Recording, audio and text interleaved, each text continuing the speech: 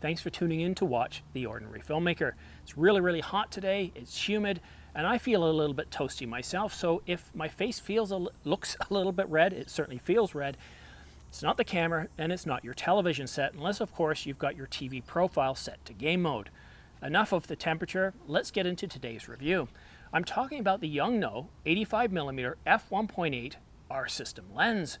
And when Yongnuo first reached out to me, I asked myself, well, who is this lens designed for, and why would I get this lens over the Canon 85mm f2.0? So I'm going to answer those two questions in the review, and that's what I'm going to focus on. I'm not going to spend 15 or 20 minutes going into really scientific detail looking at how sharp it is from the center to the edges. I'm going to let you do that as I throw some B-roll up showing you some photos I took with this lens. And that being said, before I get any further into pricing, let's take a look at the construction. The lens does feel solid. It's a rather small lens. It feels quite hefty and well built when you hold it in your hand. Now this lens, despite its low price of $272, does come with autofocus. And it also comes with a hood, which is really great. So I'm pretty happy with the lens in terms of its construction and how it feels in my hand. I briefly touched on price in the intro. Let's take a look at the price of the Yongnuo 85mm f1.8. It's priced at $272 US, and that's on Amazon.com. But the Canon 85mm f2 is priced at $599. That's a difference of $327, and depending on what sales tax you have to pay, if any, that can increase the difference even more. So why would you spend an extra $327 plus taxes for the Canon when you can get the Yongnuo? Sorry about this brief interruption to myself, but I want to remind you to like and subscribe. Believe it or not, it really matters. It really does help this channel grow. Not only does it tell me that you like my video, but it tells YouTube and their algorithm that more people are interested, so guess what? They're going to show my thumbnail and recommend my video to more people. And now, back to the video.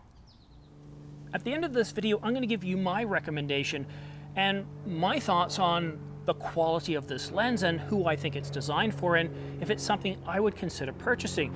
Take a look at these photos. I'm going to use a Ken Burns crop, so that way we can concentrate on the center, we can go out to the edges, and what I want you to notice is how sharp it is in the center, to the edges, and what level of chromatic aberration there is, because spoilers here, there is some level of aberration and sharpness does fall off. Now what I did notice with this lens is when you're shooting it right around f2.8, it's when it seems to be at its sharpest in the center towards the edges. And most of the time I was shooting between f2.8 and f4, and I thought the lens performed quite well. I actually took these photos yesterday. We got up pretty early. I think it was around 10 o'clock, but it was overcast, so the lighting was absolutely perfect. We drove to the train station, and we were lucky enough that while we were there, a train arrived, so I was able to get some shots of the train, not just of tracks, and I was quite surprised because on the weekend, with COVID and everything, I didn't think the trains were going to be running, so they were. Anyways, we left the train station, and then we walked through this industrial area, which is a rather small industrial area because it's a rather small town. And once we got past this building, I realized that we were right in the middle of the farmer's market. So I thought, let's go in and check. It's like they set it up perfectly for us so I could take some pictures. And there was a lot of really great shots here. I took some shots of some popcorn, and you can see with the depth of field there, it looks quite nice.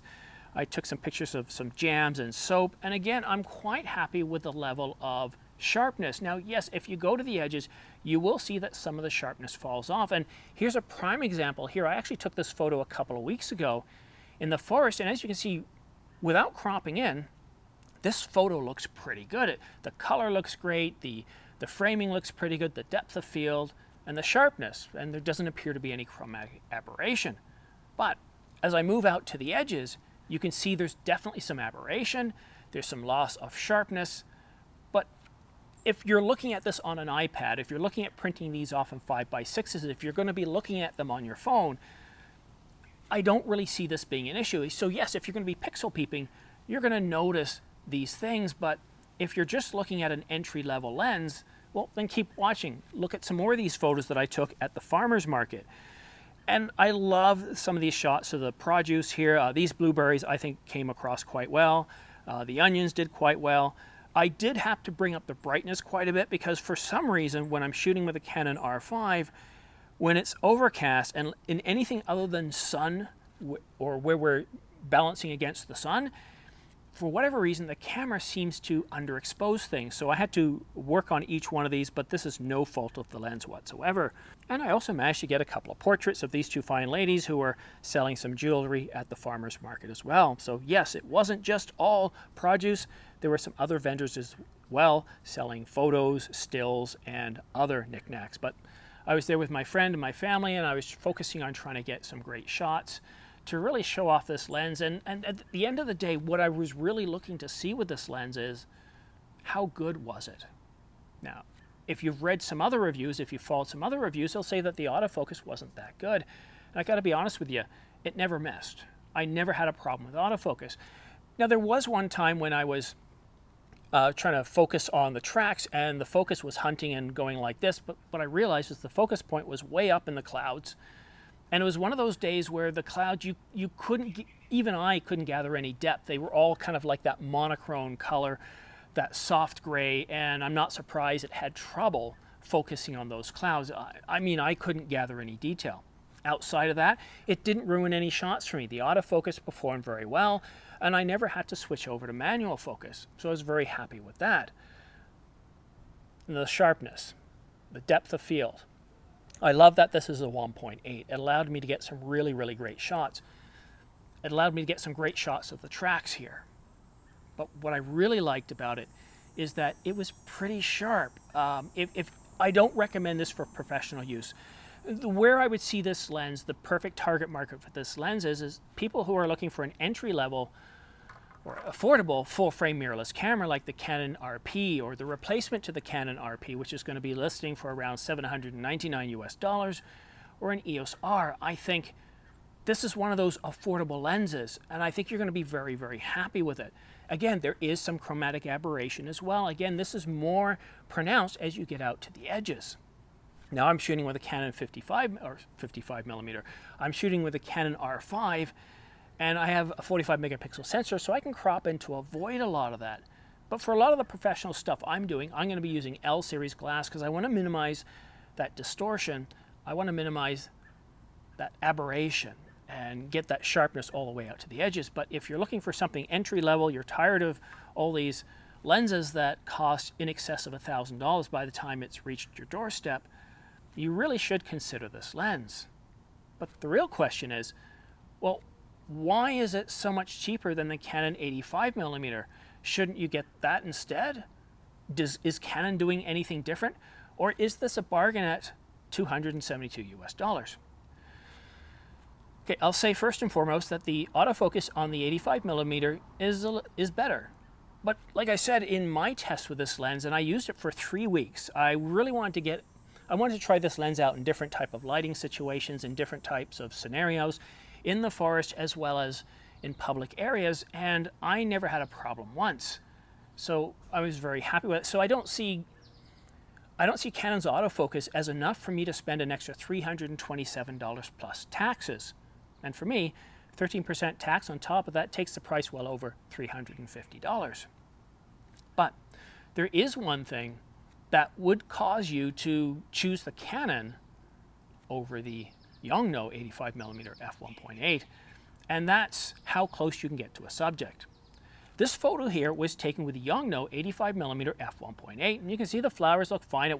This is not a Rembrandt in any way. It's not to show off my artistic integrity. It's just to show you, in comparison to the Canon 85mm, how much closer I can get to the subject. Now the Yongnuo, your minimum focusing distance is about 77 centimeters, and that's quite a distance. I really did notice that when I tried to get close to things, that like, okay, this is definitely something I need to check against the Canon. And once I tried it with the Canon, here's the photo I took with the Canon, same line of sight, same viewpoint, but as you can see, I was able to get in a whole lot closer, focusing on this one flower alone. Okay, let's show the Yongnuo again, so you can see the difference. This is the Yongnuo, and now the Canon brings us in a lot tighter.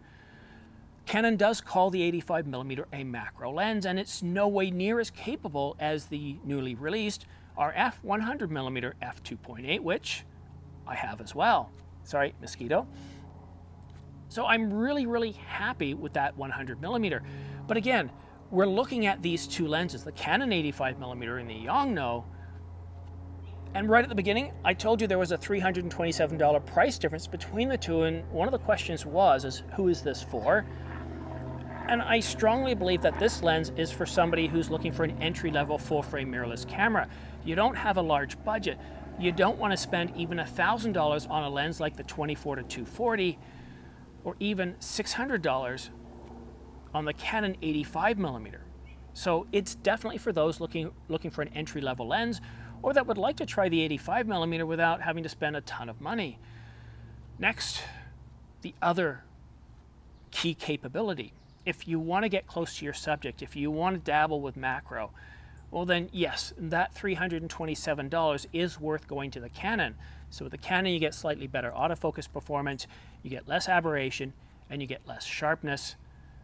Sorry, you get more sharpness, you get less aberration and more sharpness, and of course you've got that macro aspect. So let's back this all up again.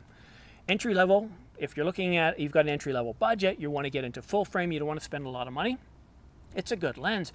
If you're not pixel peeping, if you're not looking to blow this up really big, and even on a 52-inch television, I gotta tell you, not zoomed in, these photos look absolutely spectacular. I mean, I still come back to this one photo here. This is my favorite. This is the one I'm the most proud of because it takes me into the forest. It gives me sort of, I can imagine fairies and trolls not too far away. And that's why I particularly like this one. So again, you know, if you're not pixel peeping, then yes, it's a good lens. But if you do want to get closer, then you're definitely going to want to go with the Canon 85mm f2.0. Now, one last thing before I go, you might have noticed that I haven't covered off in any way whatsoever video. And you know, when I first started doing this review, I thought, yes, I'm going to do some video, but I want to do stills first. And I don't know what it is about 85mm. I don't know what it is about that focal length, but you know, I never pressed the record button on video. I never switched it to video. I stayed in stills mode. For me, even though I'm the ordinary filmmaker, I really love this lens from a stills point of view. And I don't doubt that it can do well with video. But for me at least, you must understand that I've got an L series RF 50mm f1.2, the RF 100mm f2.8, and the 24-105 f4 L series as well. So with all those other lenses, since I've got better sharpness, if I want to shoot 85mm, I'm probably going to go with that 24-105, unless of course I need to be able to shoot at 2.8 or 1.8. So all in all, I'm pretty happy with the Yongnuo, and I'd like to say a big thanks to Yongnuo for sending me this lens to review. I've really enjoyed using it. And yeah, if you're looking at something entry level, consider the Yongnuo. And also, please consider using my affiliate links down below. Every purchase you make through B&H and Amazon gives me 2% back, which I can use to investing in this channel. And don't worry about which link you click on. As long as you click on any of the links down below and you purchase anything within your hour of shopping, I get credit for each one of those as well. But that's it for now. Thanks so much for watching The Ordinary Filmmaker. We'll see you again soon.